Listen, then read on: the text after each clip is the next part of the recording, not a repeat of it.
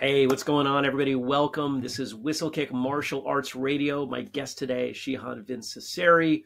We'll start chatting in just a minute here. Excited to talk with him. But to you in the audience, if you're new, please check out our website, whistlekickmartialartsradio.com. We've got 850 something. I don't know what number we're going to put on this one yet, but quite a few episodes out there. They're all available for you.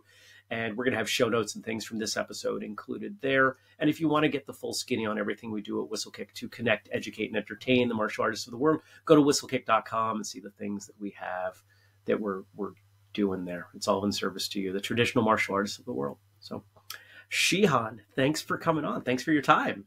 Thank you for having me. Good morning, Joe. Of course. Good morning. Good morning. It's a bit earlier for you than it is for me. You're on the left side.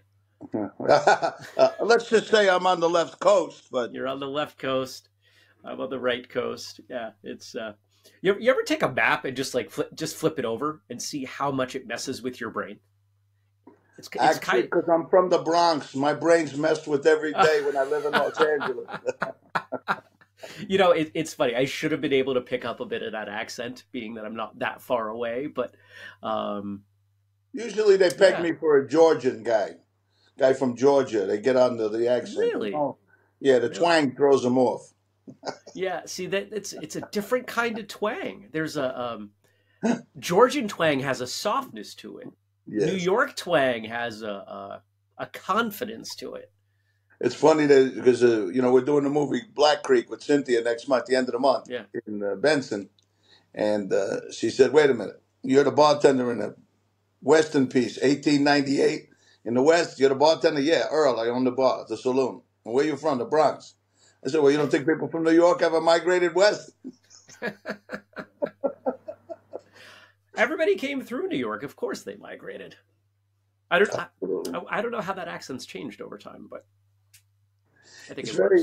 I like the dialects of the cities. I enjoy them. I think it's really a wonderful thing. It can get a derivation on where people are from, a little bit about their history, just by the way that they talk, And as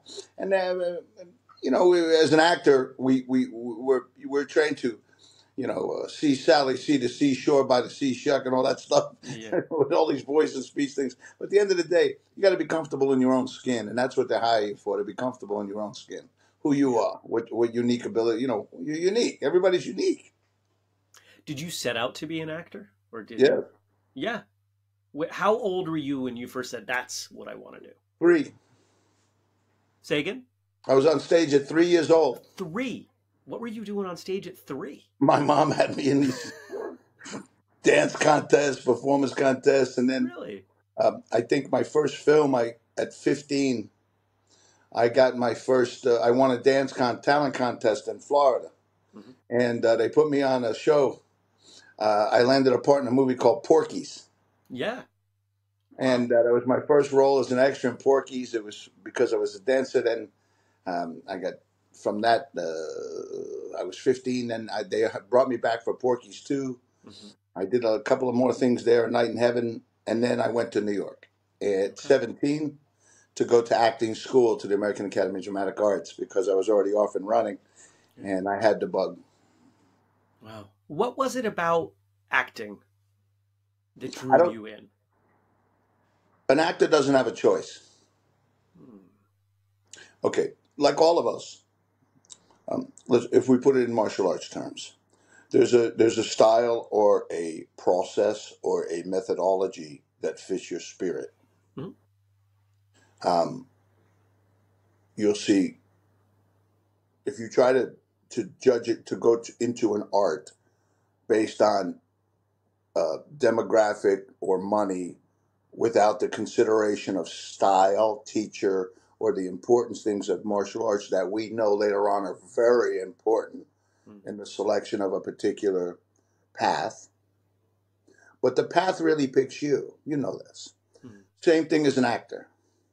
An actor doesn't have a choice. He sees it. He knows. I was a little kid. I was sitting in front of TV. My mom, said, you'd have friends waiting for you outside, all waiting by the door to go play, and all you wanted to do was watch movies. That's all you wanted to do.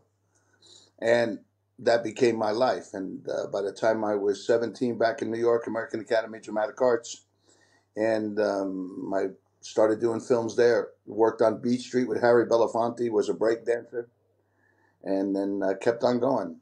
You know, it's now I'm over 50, and I've done about I don't know 17 films, Oh, cool. about 40 national commercials, 30, 40 national commercials. All right. So, movies, acting started at 3. When did martial arts start? Well, martial arts actually started in my late 20s. I Okay. when We're I getting the opposite of what we usually get on the show. Usually we get people who start with martial arts and they end up in film. Yeah.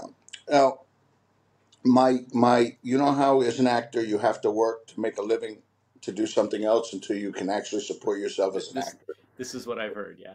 Well, in everything. Yeah. Everything. Even as a martial artist opening a new school. Nobody opens up, boom, and makes a bunch of money. You develop a reputation and then you go. Work begets work. Work begets work. As an actor, as an actor, you're learning all these new things. But in the street, I was actually working for Italian politicians collecting money. Okay.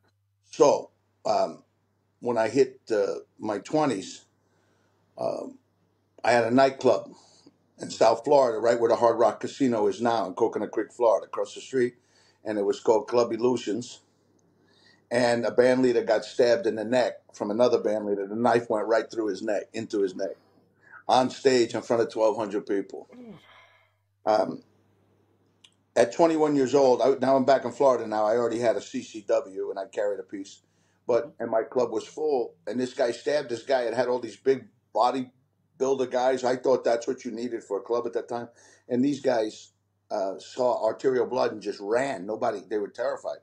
And we had to end up doing what we had to do. And now, like when people ask me about that experience, because I was birthed into martial arts through fire. You know, the very first thing I saw was a guy's neck, a knife going through a guy's neck.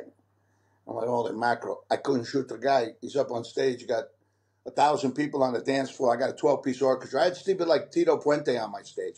Nestor Torres. This was a first-class Latin nightclub in South Florida that had 1,200 people. So 12-piece orchestra, fully class. I'm in tuxedo, for God's sake.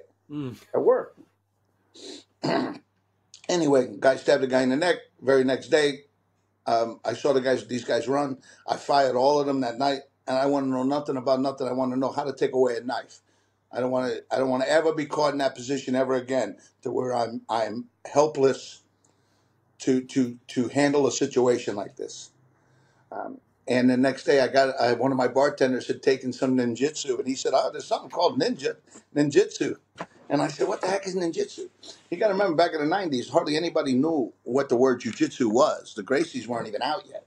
Right. Okay, what was big was the coming off the Best of the Best, Philip Ree, and Steven Seagal was the thing then, coming out of the '80s into the '90s. So Aikido was everywhere. And I went and I found we couldn't find this ninjutsu school. He said, "Well, there's something called jujitsu." I said, "What the heck is jujitsu?" And he said, all I can think is it's got to be something like ninjutsu, because it's got the same, jitsu, which we know just means pliable now, right? So, I mean, combat. So, doing that, I went to the very first dojo, and I walked in, and I met a guy named Grandmaster, or at that time, Shihan Velasquez. And Leo's out of the Moses Powell, Master V, Dr. Chinique lineage. And as I walked in there, he had said to me, remember, I had just been, I was lifting, I did a level 3 show in Florida, the Florida Gold Coast. So my off weight is 250. My seasonal weight, I come in at 225, 230. So I was pretty large when I walked in the door, and I was the biggest guy in the dojo. And I said, "I want you to teach me how to take away a knife." And I told him what happened. And he calls up a guy, and this guy rolls in. I had never seen a hakama before. I had never seen any of these things. And the guy rolls in. He tells him to get this thing called a tanto. I'm like, what the heck is a tanto? And he grabs the tanto, and he comes over, and then he does this knife thing, and he disarms him and puts him down. And he looked, Jeremy, he looked to me like the guy was eating cornflakes. You know what I'm saying? Like, you see a guy doing that. He was so good at what he did. It's like watching Houdini do a magic trick. You'll never figure it out, but you can't stop watching. You're like, do that again. But because I was in the streets and I had the life I had, I'm not a guy that you can't sell a wolf tick and expect me to buy it. You're gonna have to purchase it. So I said, give me that knife and do it to me. And the guy goes, what? I said, I want to see you disarm me the same way you did it to that guy. And when Shihan Velasquez tells the story, coming from the other side, he's like, here's this giant Italian gorilla collector coming in the door and says, do that to me. Grabs the knife from me. So what happened? So I took that thing, I did what he did. I tried to plant it in him. And let me tell you, to this day, I don't know the move that he did. I just know that he disarmed me and incapacitated me and had me on the ground and held me with the knife.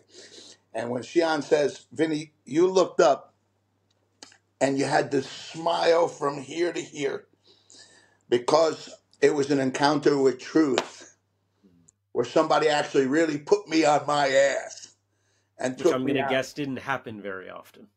Exactly. That's like getting hit with lightning. It dramatically changes the course of your belief system in defense. It dramatically. He observed you smiling, so I'm going to guess that you remember what it was like being on the ground. That sounds like one of those moments. What were you thinking at that point? What was I thinking? My father was a 350-pound, 62 jacket gorilla from the Bronx. His wrists were as big as my forearms. He was a big, hairy gorilla guy. He once smacked the Dolly Madison driver. The reason I'm telling you this guy was going after kids and intimidating kids and stalking children and this one girl. So we sent him a message. Told him, stay away from them kids. And then they called us and said, this guy's stalking a kid over the Red Lobster again. She's in there. She said he's out in the parking lot. And sorry to back up the story so much, but okay. I have to fill you in. Context is important. When I came up as a kid, I've always seen guys in the neighborhood and big guys manhandle people. These are men. You don't, and the way you talk, you're very careful how you speak to these men. So this is in my DNA now as a kid. So now we get there, and this guy, he sees the guy, and he tells the guy, didn't we tell you never to come back here? And the guy gets out of the truck. He's wearing a cowboy hat, a white cowboy hat. And he gets in this stance, which I know now is a front right fight stance. And he goes like this. Yeah! He goes, I'm a black belt. My father slapped this guy an open hand in the face. His head almost landed in New Jersey. The cowboy hat was rolling for 15 minutes after he slapped him, okay?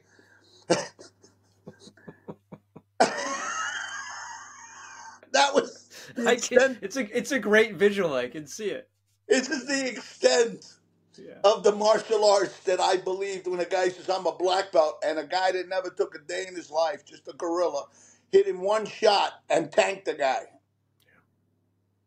So my dad, forget how it ended up, but we took care of business. The point is, that was the only thing I ever knew about martial arts was some guy jumped out, got in the stance with a cowboy hat, threatened and said he was a black belt, and I watched him get the heck knocked out of him in one shot. So I didn't have a belief in it. That's why I carried a gun. Fast forward, I have this illuminational time with him. I start the next day. And you know what? I didn't know I was a fish. They dropped me in the water and I could swim. So do you remember that first class and what that felt like? I don't remember the first class. Okay. I do remember purchasing my first Iron Man, not my Iron Man gi. My first one was a heavy-duty white Golden Tiger white judo gi. I remember that, the very first one. I think I still have it. Oh, fun. Yeah. And so I go ahead. So there's a part here that I think is important, right? Because you've set this up that martial arts was something that maybe you didn't have a lot of faith in. At I the had very no least, you've faith in got it. this one example of it did not work.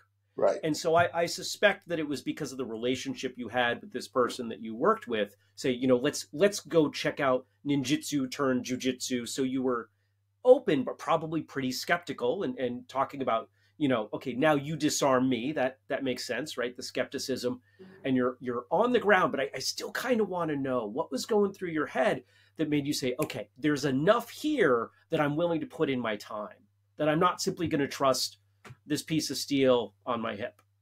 Okay, well, I was a dancer in New York when I was going to acting school, and I danced at Wilson Morelli Ballet Company. So that was on 14th Street and 6th Avenue. And then I got together with a company I was called Jazz, Waves out of Philadelphia, which is a jazz company. So I was a trained dancer for years doing shows. Okay. So when I got into a place and I felt something organized and legitimate, and the guy knew his beats and I felt his rhythms, this guy knew what he was doing. I guess that was That a makes better way. sense. Yeah. Yeah, and it's funny you describe it in that way, because I think those of us who have been training for a while and been in a number of different schools probably nodding along and saying, you know what, that's actually a great way to separate a really good school versus maybe a less good school. You can feel it. You can feel the structure. You can feel, you're talking about it in terms of beats and music, but even without music, there's a melody to the way a martial arts school operates. I'd never thought about it that way. I like that. All right, so you We, get we in there. Go ahead. well, what I wanted to say is, because I know we're staying on the track, but even up until today, starting with the thought you just said, vibration and synergy are one of the biggest things that we count on running our school and dealing with our students. Absolutely, and I believe there's something really innate about that. Whether you talk about it as sixth sense or instinct or anything, I think we pick up a lot, and I think those of us who train have learned to trust that in a way that maybe not everyone has. I think when they go through the whole process, first off, if you're lucky enough to have a teacher who is almost at that enlightened stage, that he's been through it for a long time, and he's already done the physical, mental processes, and he's on, as we all hope to attain, to be in the spiritual realm for the rest of your career, because you're really not coming from a physical point of view anymore. You're coming from a spiritual point of view, trying to affect people in a positive manner rather than trying to scare people. I think that we all have the vibration. We all have the ability to sync and do the same thing. I just don't believe, unless you have the proper training of someone that takes you through the body, mind, and spirit. Because many places that I've went to, and this is not a knock or bad, good, anything, these are merely observations.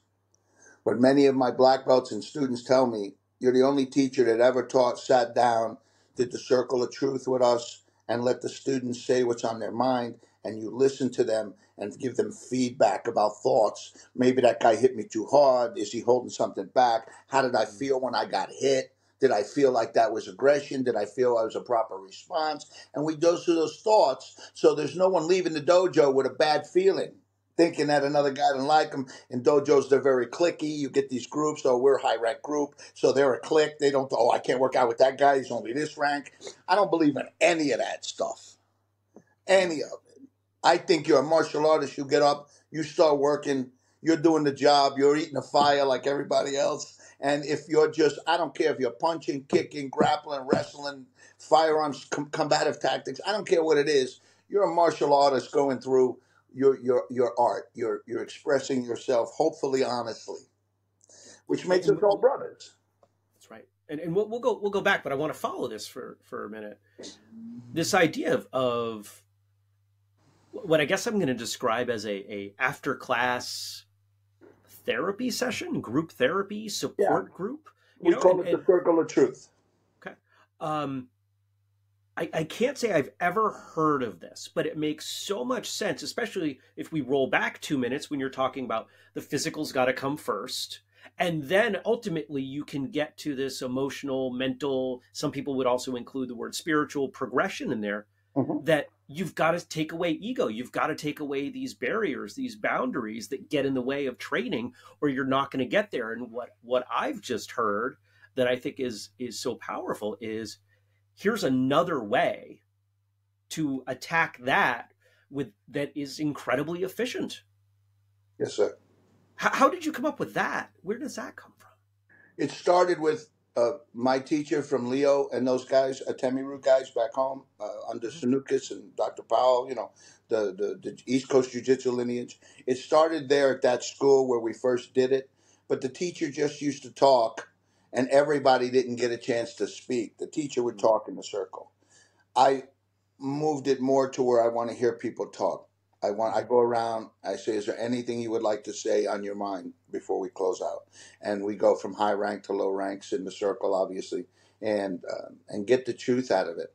And what's great about it is, like in the military or law enforcement, do an after action analysis of a situational that we dealt with. This is really what we're doing, is an after action analysis of the class and the potential for making it better.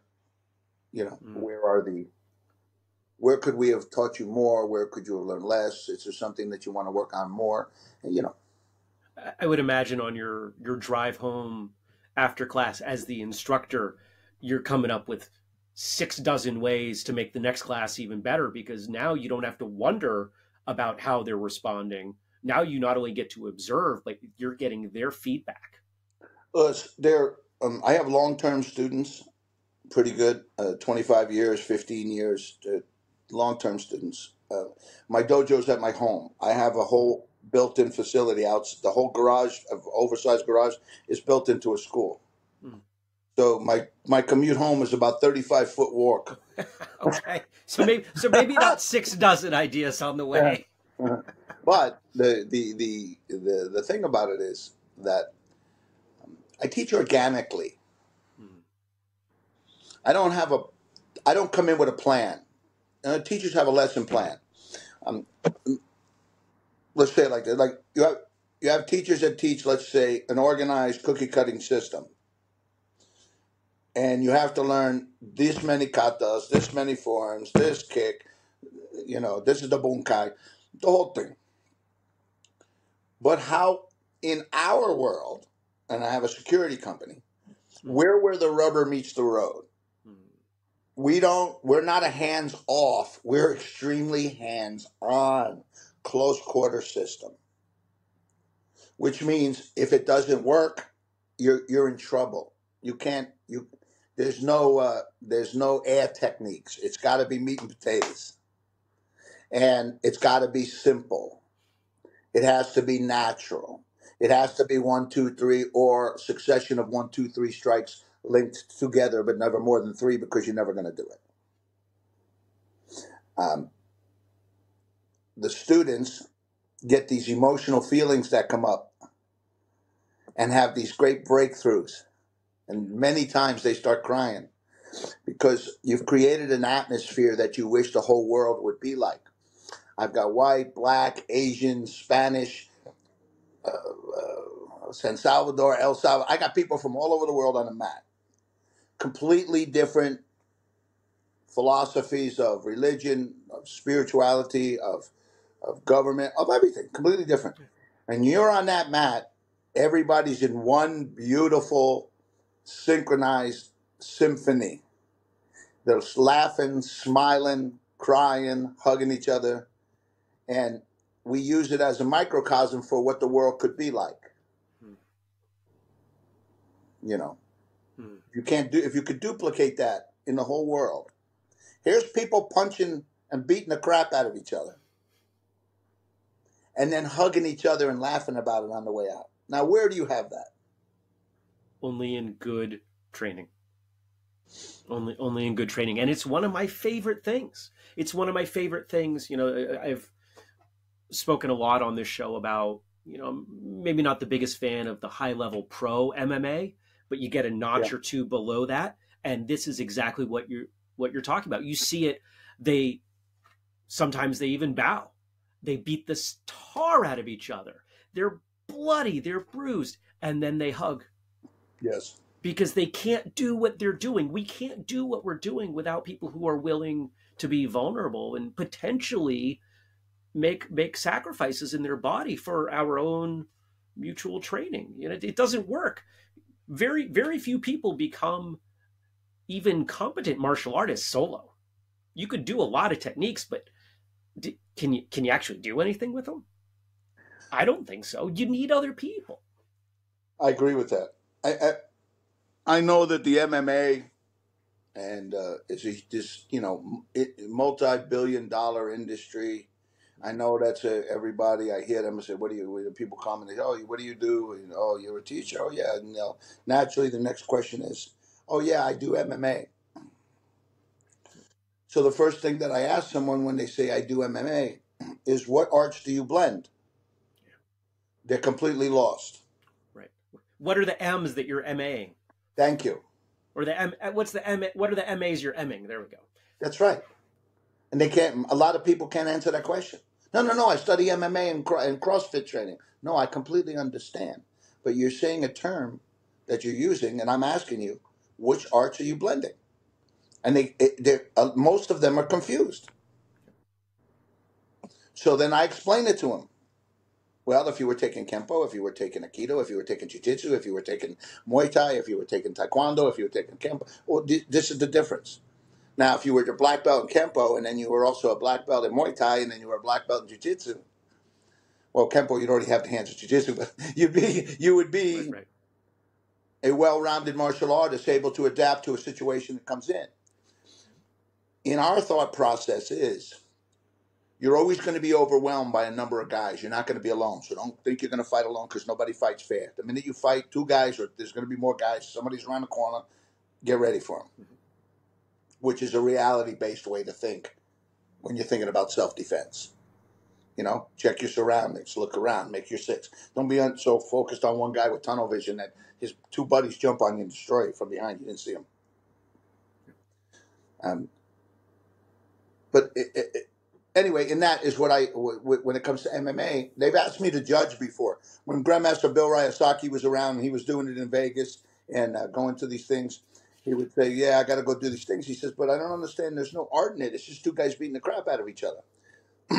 And I say, if it's their thing and it brings them to their truth, that's cool that they're doing it and they're making a living at doing it. But when the kids come and say to me, "I want to study this," and the first thing is, if somebody comes to me, first of all, I don't study to anybody under 7 years old, Jeremy. And the other thing is, when you come, I ask you the first question, like Master V asked me, "Why do you want to study martial arts? Why are you here?" And if they give you an answer like, "Oh, I just want to beat your people," or "I'm sorry, I don't know if we're cursing. I don't know where." He says, and they say, "Oh, I want to go in the MMA and compete." The very first thing I do is send them to Gene LaBelle. Well, I used to. Gene died now, but I'd say, no. I'm not your teacher, because anything I'll teach you will get you disqualified. You won't be able to compete. And just very straight up about it. You can't do everything. Jeremy? You can't be a master of all trades. And these people that have 8 different black belts or 8 different high-ranking master that are like, "Oh, I'm an 8th-degree black belt in 4 or 5 different styles." I find that hard to swallow, because I'm doing this now 30-something years, and I'm pretty much purely just jiu-jitsu. I studied with Samuel Kwok, some Wing Chun. I blended some Wing Chun in. I was with Benny Urquidez for a few years. So, then I got some of his inside kicks in there, his inside wheel kicks. So we kind of blended some great things. Then I worked out with Philip Ree for a couple of years. So between Hapkido and that, he taught me some Hapkido, and we did Kendo together with the things. Nice. He taught me some Kendo, and I taught him Jiu-Jitsu. So what we did was, what was really great with Philip? Because Philip is such a great martial artist. I said, "Philip, let's pull it apart. Let's find out where the sport meets combat, and let's see what happens." And that's what we started doing. He'd start throwing him fancy kicks, and we just closed the distance, man. And they say, "Oh, it's not going to happen in the street like that." The fancy stuff, it will never get away with it in the street. It has to be basics. I'm with you. I'm with you. How much of this philosophy was instilled in you, and how much of it is stuff that you've pieced together on your own as you've spent time training? Because I went back to school and I got myself an advanced massage therapy degree, 725-hour course. I spent 6 months in class. I learned all the systems of the body from cellular mitosis to the integumentary system. By learning that, I learned cause and effect of anomalies on the human body. And while you're learning to heal people, you can also learn that if you reverse the polarity of your intent, instead of healing and opening pathways, you're actually closing pathways and creating problems, blockages. So it's the yin and yang of martial arts, healing and destroying. I don't think you could be any good until you know how to heal people and help people first. You know? That's a philosophy that we've heard a number of times on the show, usually from practitioners of Chinese martial arts. Mm-hmm. It's usually where it comes in, this idea that, and there are even some schools out there that start on the healing side, that they're not going to let you learn the combative side until you've learned the healing. And you could almost make the argument that the way Tai Chi is taught, if it's a lineage of Tai Chi, that they have, the combative elements built in there. That's kind of what they're doing. It's the self-healing. Then, okay, now let's show you how these same movements apply in a combative scenario. When you started, was there much conversation around the healing side, or no? I guess a better question is, what made you want to step into massage therapy? Oh, I stepped into massage therapy because I knew I was going to come to California from Florida, because I told you I was an actor and the plan was always to come to LA. Yep. So,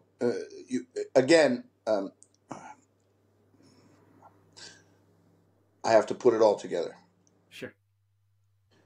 When you do bigger movies and you're collecting in the street for these fellas, your face is everywhere. So I could no longer consciously do the work I was doing and become the person I was becoming. First off, my face was everywhere. Analyze This had my face on the screen up close for 4 or 5 seconds, and then the scene with me and De Niro.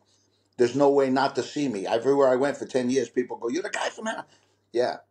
And then one time, I was doing a collection in Kendall at a pizza joint, and the guy sees me and wants to take a picture. I said, "What are you doing?" He says, "Analyze This." I'm saying, Jesus, I'm going to get pinched on Netflix over here. I'm going to go to jail because this guy see me on Netflix. So when you become... There's a concern that nobody in the family's had 20 years ago. Oh, we got to watch out for this Netflix stuff. It's going to mess with the business model. And there's a phone everywhere now. But during this time, I went in there. The guy, he had to make this payment. I put on my payment plan. He says to me, "No, wait." And he says, "You sign." I said, "You want me to sign something? What are you stole? I ain't signing nothing. Give me the money." And the guy his whole family comes out, his wife and his 2 kids, and he goes, "Look." I said, "Oh, I'm here to grab this guy. He's bringing the family out like we're going to Disney World. What are you doing? What the hell's going on?" And he goes, analyze this. And I go, "Oh my God. I couldn't believe it." I had to stop. So you needed a different form of work. Yeah. I had to, yeah. So, but also, you remember we talked about your spirituality and the way that it goes from physical to mental to spiritual. I was in the physical world. I was bodybuilding. I was already physically at the peak where I was, at that level. And then the mental stage was I already had that mindset of, you're a man. You're in the streets. This is what you do. But I didn't have the spirit. The other spiritual side wasn't being fed as much. And as soon as I started studying martial arts deeply and started getting more into my spiritual side, I could no longer do the work that I was doing, because I cannot go out in the street and take something from, like I'd have to chase these gambling junkies. And these are degenerate gamblers with a problem. And then they run and hide. You got to, it's a manhunt. That's what you do all day long. You're hunting. And you can't be this person, truly, and be that person as well. One of them is false. And I realized I'm much more spiritual than I was willing to be in the streets. Cash didn't hold that much in my mind that when I looked at a person suffering anymore. I can't. I had a sister who had a gambling issue. So when I see these guys, I just say, you know what, I would make sure the guys cut them off so they don't get any deeper trouble. So if they do go somewhere else, at least it's not on my watch. And they're not getting any deeper, and the family's not losing food off the table because they can't pay their bills or whatever. And I couldn't do it no more. So that's how I progressed into, I figure I'll be a martial artist and strong. I'm real good at it, at the massage. And then I came out here and went to do that. And then I realized when I was going through massage therapy school, I would come back with a question to my teacher that had something to do with a medical question, and they couldn't answer it.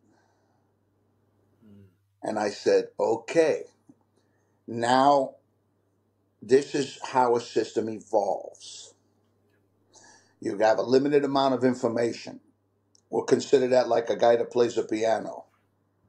He's got his rudiments that he does every day. Got to do his rudiments.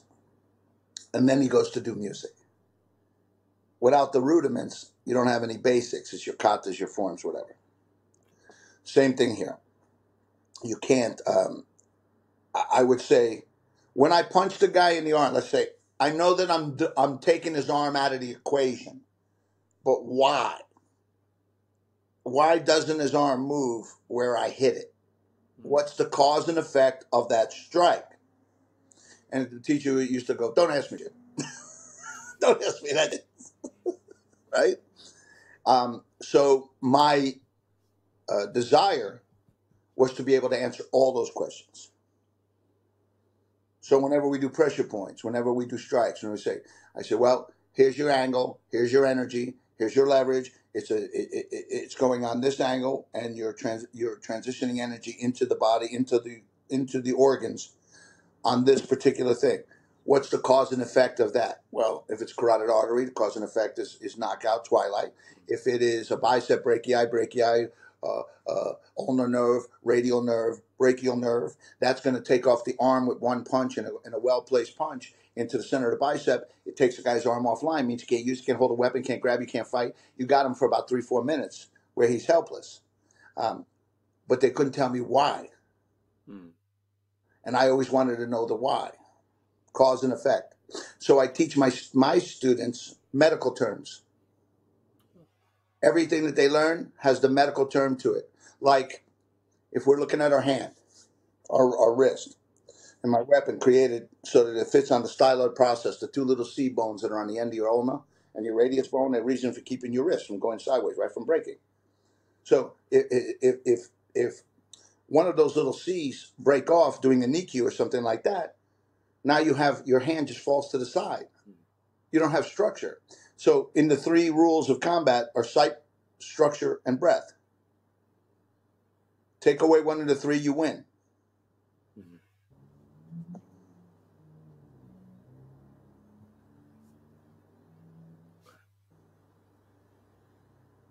What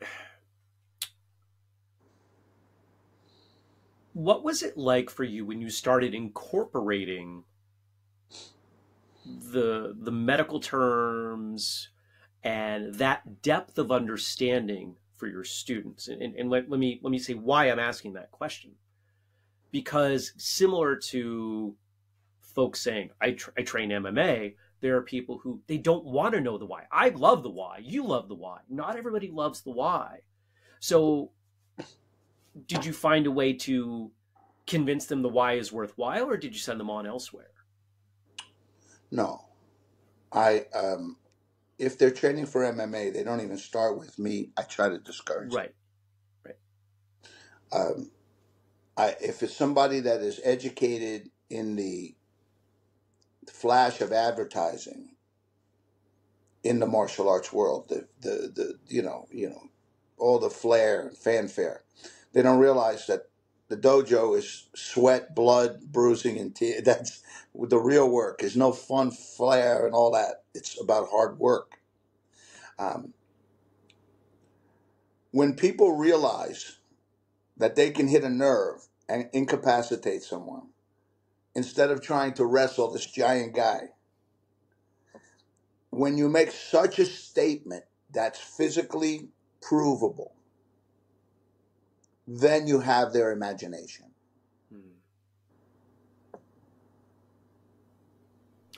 That makes sense to me. When I do a demo, when I do anything, the very first thing I do, and like in the last 30 years, like I'll run into people that I hadn't seen in 20 years, and they'll come to me and go, I still feel that thing you did to me 23 years ago.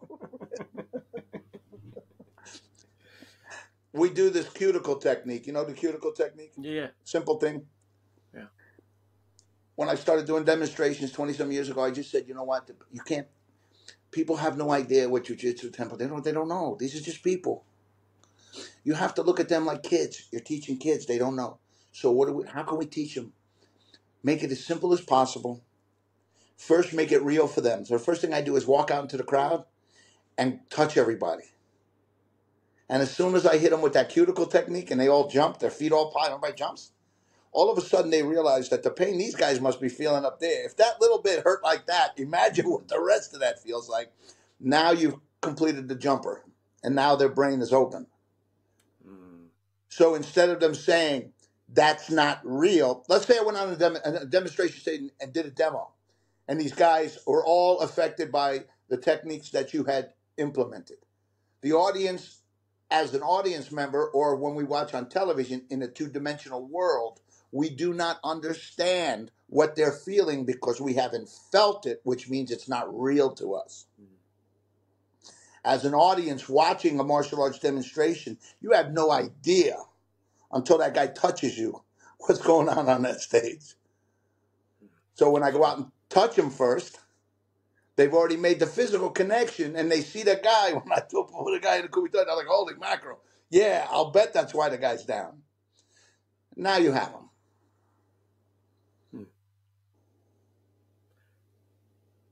Did your father have any thoughts on you training? My father never even saw me fight or was never in a dojo, never saw any of it. My dad, like I told you, was a gorilla from the Bronx. And my dad would say to you, Vinny, what do you want to talk about? Cash? You know what I mean? He was one of them guys. I didn't come from that. You know, Dad took me out to play baseball in the street and stuff like that. My dad, I'd get up in the morning and he'd punch me in the arm and send me across the room and say, hey, kid, you better toughen up if you're going to be in this life. That was the kind of dad I had. Okay. So that stuff didn't mean anything to him. That was more or less what I would have expected. Okay. So, I'm the first person that's ever went into martial arts in my lineage. My father died at 60. My mother died at 62. My sister died at 49.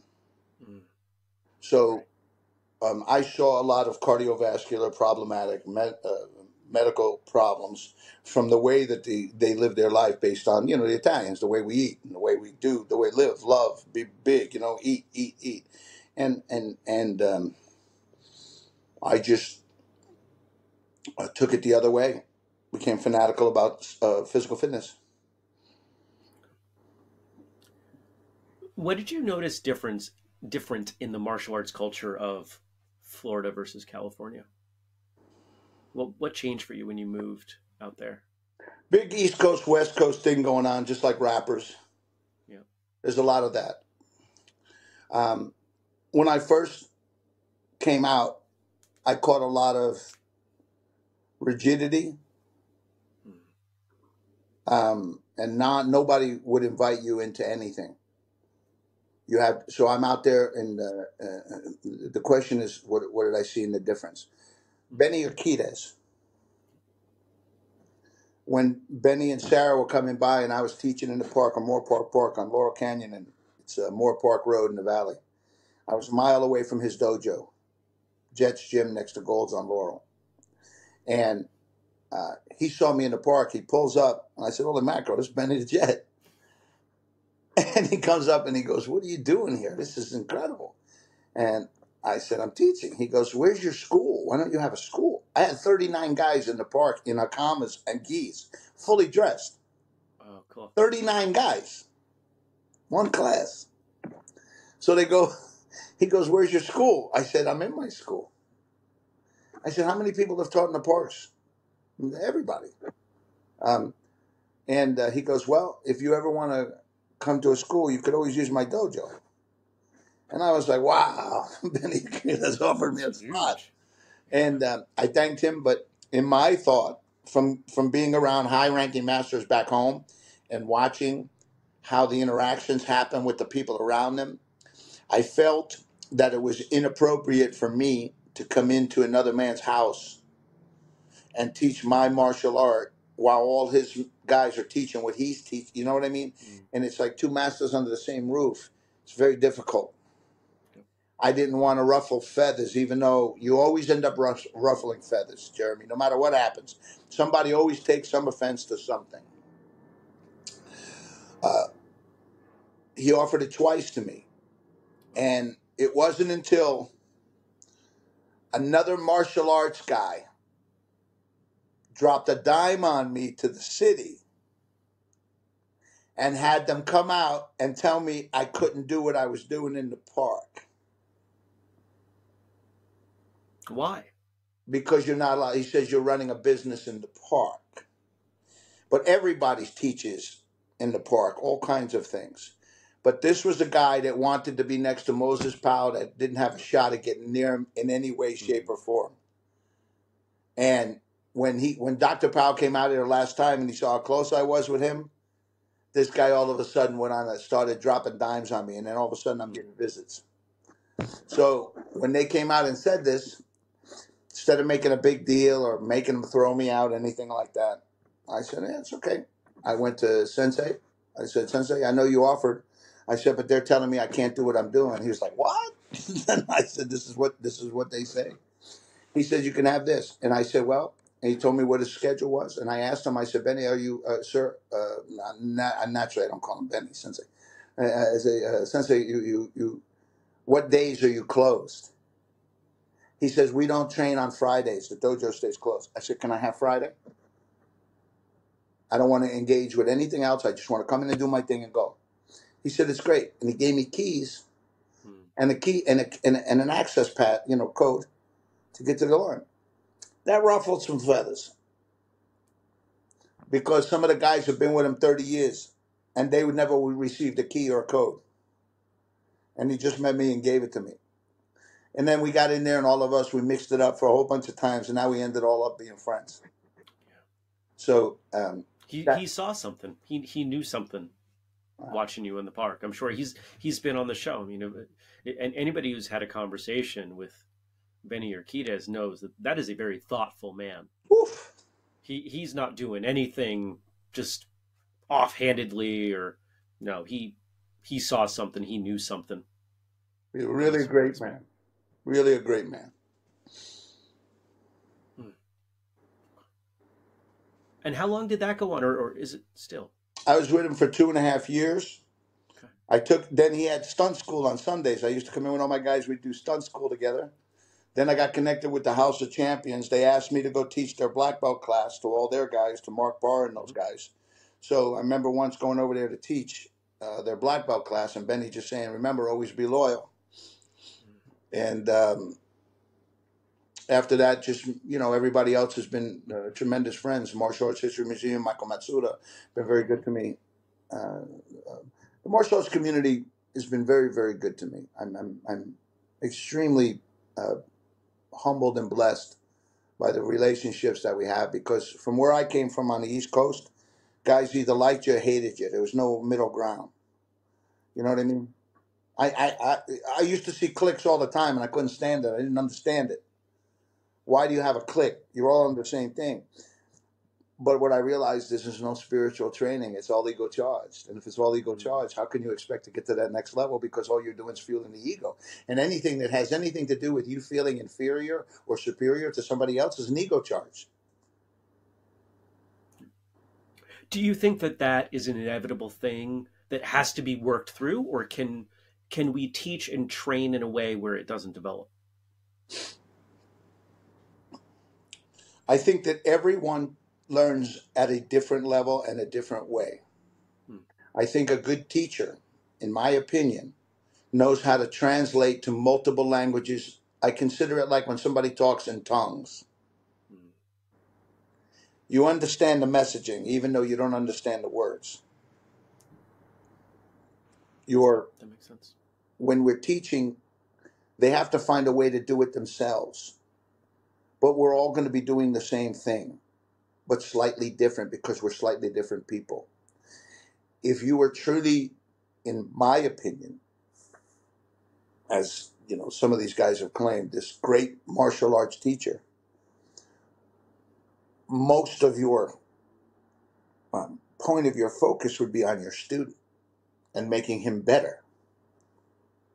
You've already done your job. If your name is already out there and you did the work, you already cut the mustard. Your work now is making sure that the legacy and that your lineage is strong and that you have a strong front line of pillars that can keep teaching. God forbid something happens to you and you don't just dry up and blow away. With you. So what do you got going on now? You know, we've got a lot of different layers to who you are, and you know, I know from the bits that I know about you that you haven't stopped doing, I think, any of these things. It sounds like you're still doing and probably continuing to progress in all of them simultaneously. So tell us what you've got going on now. Okay, well, we just came back last weekend from the very first ever, the inaugural event of the Golden Gate Hall of Honors, Grandmaster Sinclair and Grandmaster Cynthia Rothrock's event. And it had a very nice turnout in San Francisco. 20, about 230 people Well, showed that's up for great. the event. It was wonderful. I knew probably 150 of them in the room out of the 230. So it was very, very cool. Mm. And uh, I do comedy. I'm a comedian as well. That doesn't surprise me, Yeah. the way you tell a story. I the museum wrote a book on me called My First Book of Vinnyisms, based on spiritual adventures. It's got nothing to do with you. You think because the Martial Arts History Museum, when I was talking to Michael Matsuda, like we're talking, I'm giving him all the stories, and he says to me, "You got to write a book." And I said, "Michael, I don't know if you've been talking to me long enough. I'm not the kind of guy who sits and writes books. I don't do things like that." He says, "Well," he goes, "All you're going to do is sit in front of a camera and then speak, tell your stories the way you tell them. And we'll put a couple of people in front of you, like an audience, so you got somebody to gauge off of and ping back and forth. And then the Dragon writing program wrote the book based on the you know, just like a stenographer. Yep. So the book came out, and we did a thing at the museum. But the people who read this book call me and say, "I can't believe this," and I say, "It changes your life." Because the book is not what you think it is. Every great, the book is an adventure in faith. Mm. If you're if you're destined for something and you truly believe it, and if God put a desire in your heart and you follow that, you don't second guess. You don't have the capability to second guess him. He's put it in your heart and he give you a direction. Now go. And the journey is what unfolds in the direction. Mm. It's like he winds you up and puts you out there. Go. Now, like a kid on the park, you take your kid, you bring him in the car. Okay, let's see what he plays with. Is it the swing? Is it the slide? Is it the jungle gym? What's he do? Yep. In my book, God put me in these moments that no matter what, it should have never worked out because statistically it's impossible to work out, but yet it worked out. Mm. Explain that to me. And it's happened 20 times. So Michael said, "You got to write a book about this," because one of the things like I'm talking about is when I went back to school after doing the first few movies, I wanted to go to the American Academy of Dramatic Arts. Mm-hmm. when I got there, when I was in 10th grade, I got thrown out of school first week of 10th grade because I broke a guy's face on a piano in drama room. So they threw. I told you I had a little rough life, like right? straight out of a it's like out of a movie. My life is way more than a movie. Goodfellas is an amateurs. But I'm sure I'm sure the deleted scenes are the good ones. Oh, The ones we're not going to hear are the good stories, aren't they? these are like there's like 10, 12 stories in the book that are true, and no matter how you cut it, like again, this thing with the academy, I went in there and I went all the way to New York. I'm 17 years old. I'm on my own again. My family went back home. I said, okay, I'm going to do this. And they said, no, I'm sorry. You don't have transcripts. We saw you were out. You got a GED. You can't come to this academy on a GED. And this is so much money for da-da-da-da. And you don't, do you have financial support? I didn't have any of that. They chased me.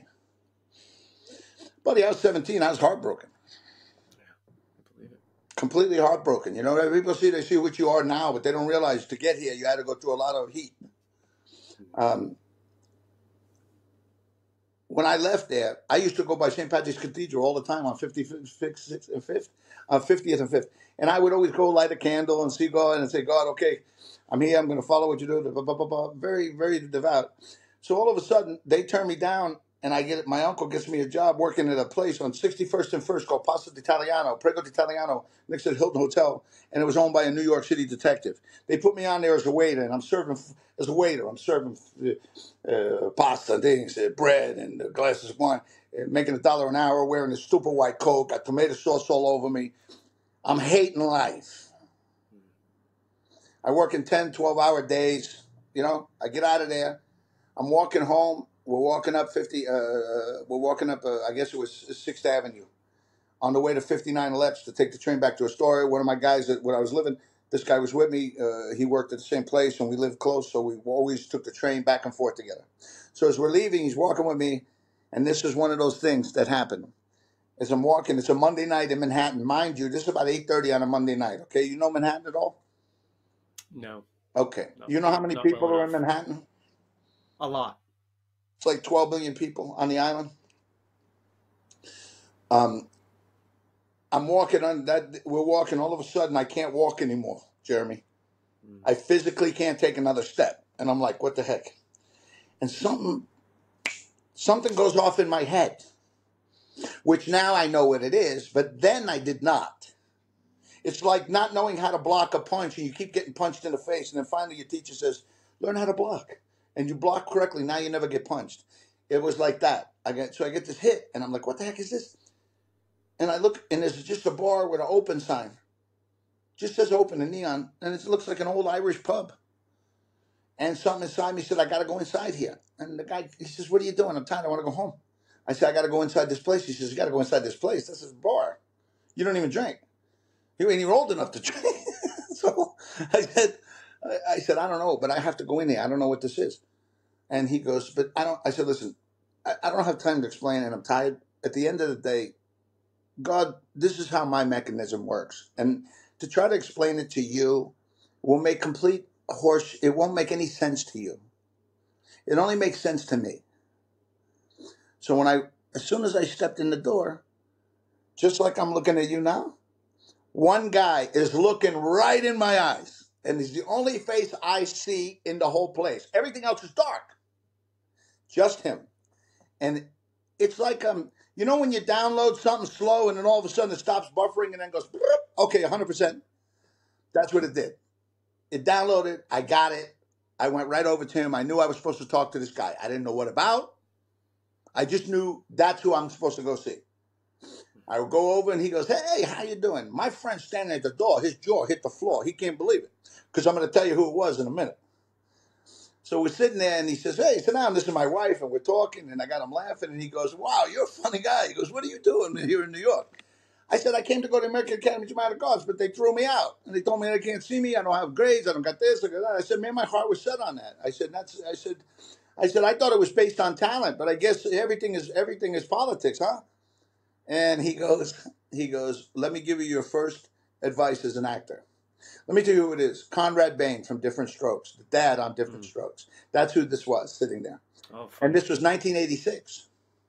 So he was the biggest show on television at that time. There was nobody bigger than him and Dabney and Coleman, the little kid.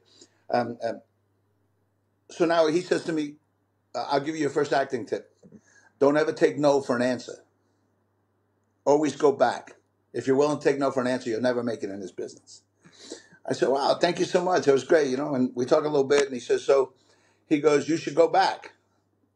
And I go, okay, all right. You know, I'm like, yeah, I'm going to go back. These guys will want to kill me over there if I go back. I go home, and I see my Uncle Tony, who's one of those guys. And I'm having breakfast with him in his apartment. He says, so what'd you do last night, kid? I said, you ain't going to believe it. I met this guy, Conrad Bain. He goes, oh, no kidding. That's great. And I said, what happened? I said, God tugged me the way he does, and he sent me in there, and I went in there, and I meet this guy. But you know what? I'm confused, Uncle Tony. I said, there's no payoff. Where's the payoff? You know, like, God, okay, I get it. You wanted me to talk to him.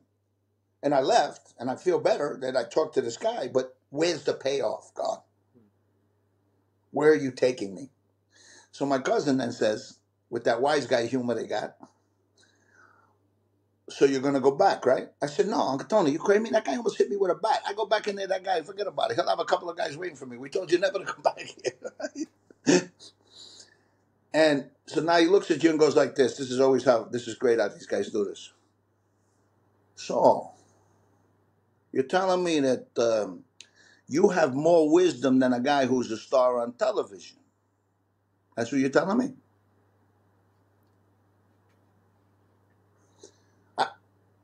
No, what? No, Uncle Tony, I didn't say I had more wisdom than the guy. I'm just saying. He says, so you're going to go back, right? I said, of course I'm going to go back. Just that fast. I go back in there. I got my head down. Jeremy, I'm sure there's a room that you walked into somewhere that you didn't want to walk into. You never want to go back in this room again, Jesus. I don't want to walk back in here. I can't take the abuse that they're going to give me. They're going to, you know what I mean? They're going to, you're going to get crushed again. Yeah. And I walk in, I go up to the thing and they go, yes, can I help you? I go, yeah. I'm Vince Cecere. And she's like, I'm sorry, what's your name?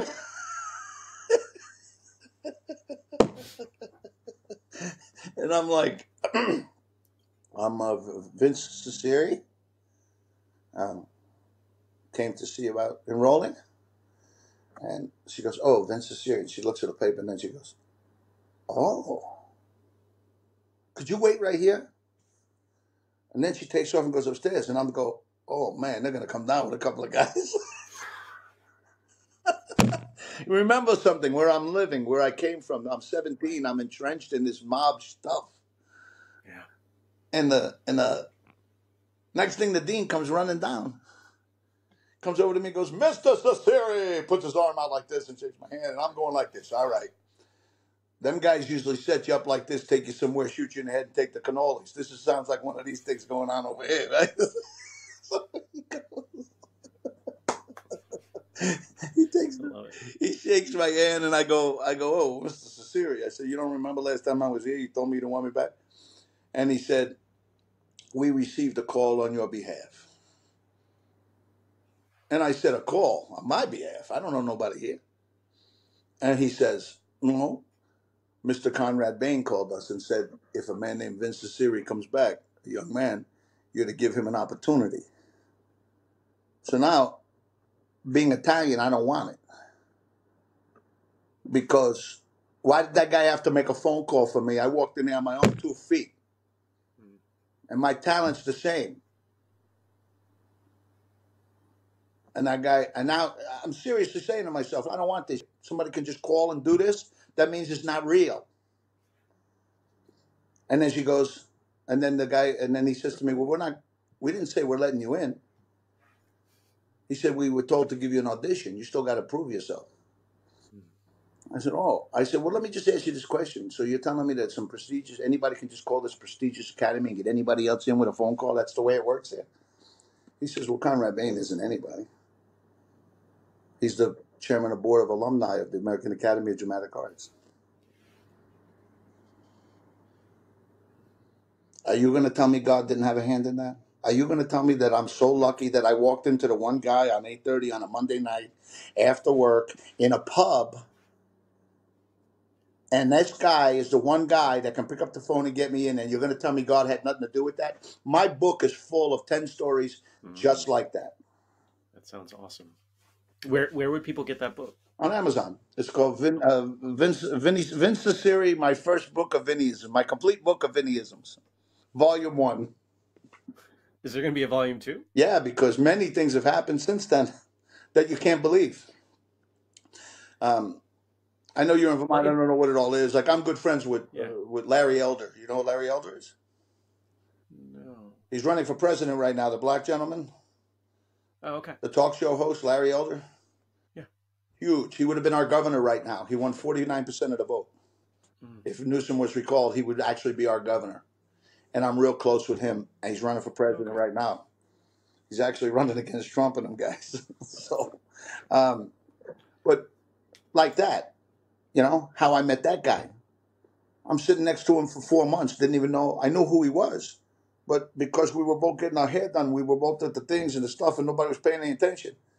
And one time I look over at him, I say, you know, how many guys tell you look like Larry Elder? And he says, that's because I am Larry Elder. Everybody, I go, get out of here. You got to be kidding me. And now he's my buddy. In my experience, there are, you know, and I've known people like this, folks like you, that for whatever reason, the dice just come up right. That there's something that they, you know, I don't know very many people that have one story like this. They have 0 stories like this, or 24. And I don't know what it is. I don't pretend to know what it is. I'm not even going to speculate. But when someone finds that they have these sorts of stories, and they first off, I love hearing them. So, you know, selfishly, thank you. But it sounds like you've taken it and you have faith. It sounds like you're willing to take risks because of, you know, there's a track record here. 100%. And I think that that's great. And I think it's something that, you know, not all of us have faith in God, but I think we all need faith in something, whether it's the people around you or yourself. And I think that from that faith, a lot of incredible things can happen. And, you know, this episode is about you. It's not about me, but we could compare notes sometime. Yeah, I mean, the entire trajectory of my life, my career, has required tremendous faith in a lot of ways. I mean, what we've done here with whistlekick is all faith-based. It was. The amount of money, the amount of risk, the number of people who said this is never going to work. But I had faith. It's an amazing amount of naysayers in the world. It's very easy to be negative and say no. There's so many people, so easy just to say no, it won't work, can't. You know, with the same amount of energy, you can pump a guy up and say, congratulations, go get it, good, hope for you.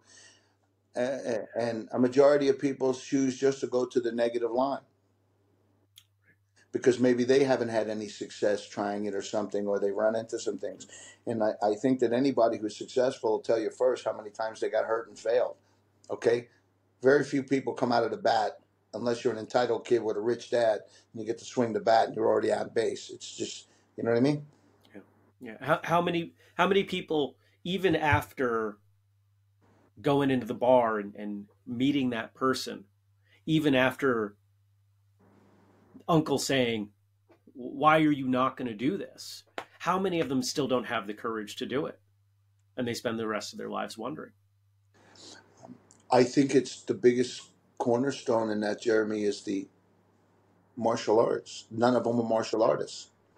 I think by me taking martial arts, it actually increased my connectivity to God. Can I tell you? I know a lot of people who believe in something and are not necessarily God or whatever, you know. I'm putting it together right now. Yeah, take your time. I had 2 near-death experiences. I had a traumatic brain injury, which I couldn't walk and talk for 2.5 years. And for 6.5 months, I couldn't get off the couch. I couldn't move because they were worried my brain was still bleeding. And I had a pool of blood in the front. And They didn't require surgery, but 2.5 years later, but I lost how to speak. I understand. Here I am. No, I'm almost normal now. Like you hear me, you can't tell, but I have a few little hiccups in my speech pattern sometimes. My thought processes when they come together because of the brain injury, and I have a little PTSD that I still deal with from the injury.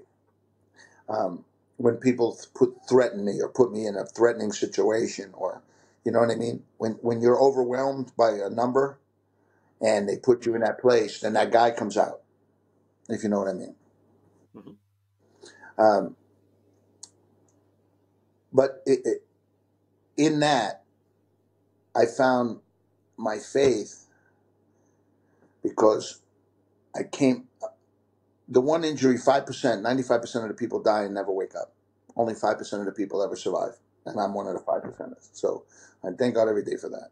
But my esoteric experiences have manifested in a physical world. That's tangible proof of the effect of a non-tangible idea.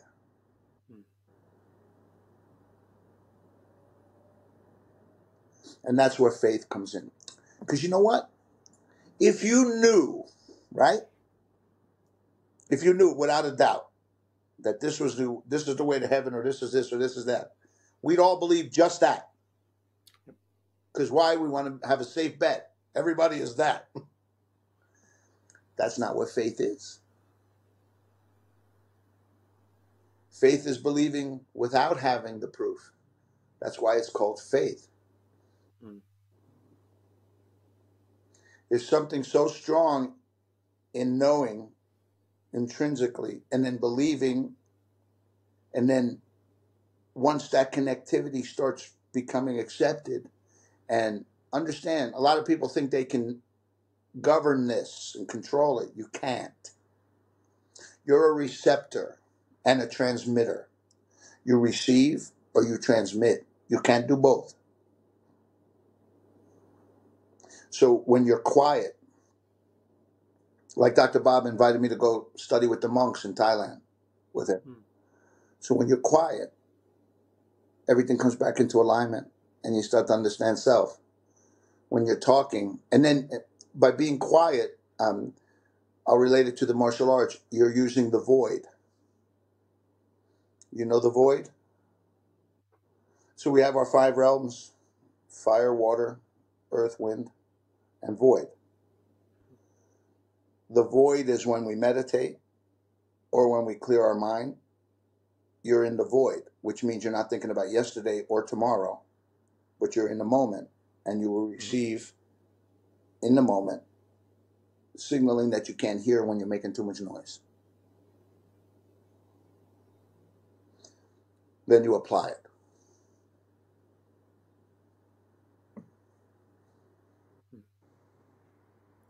I want to start to wind there because I think we've just opened everybody up for some thoughtfulness, and I want to send them out with their mind open that way. If people want to follow you, get in touch with you, how do they do that? Facebook. Facebook. Yeah, my AOSJ. Okay. I know we've got a few things that we'll link in the show notes. Yeah. My Facebook page, Vince Cecere, AOSJ, and everything I do through the Martial Arts History Museum. My book, my weapon, stuff like that, because it allows them to make some money, and so everything is not for profit for the museum. And just being part of the community, being part of the martial arts community, it's a wonderful community. It really is. It's some of the best and the worst people in the world are in the boxing and martial arts community. You know what I mean? I do. Yeah. I absolutely do. Yeah. So I'm going to ask you to end us. You've told some absolutely fantastic stories today. You've got people thinking, including myself. What might you send them off to think about?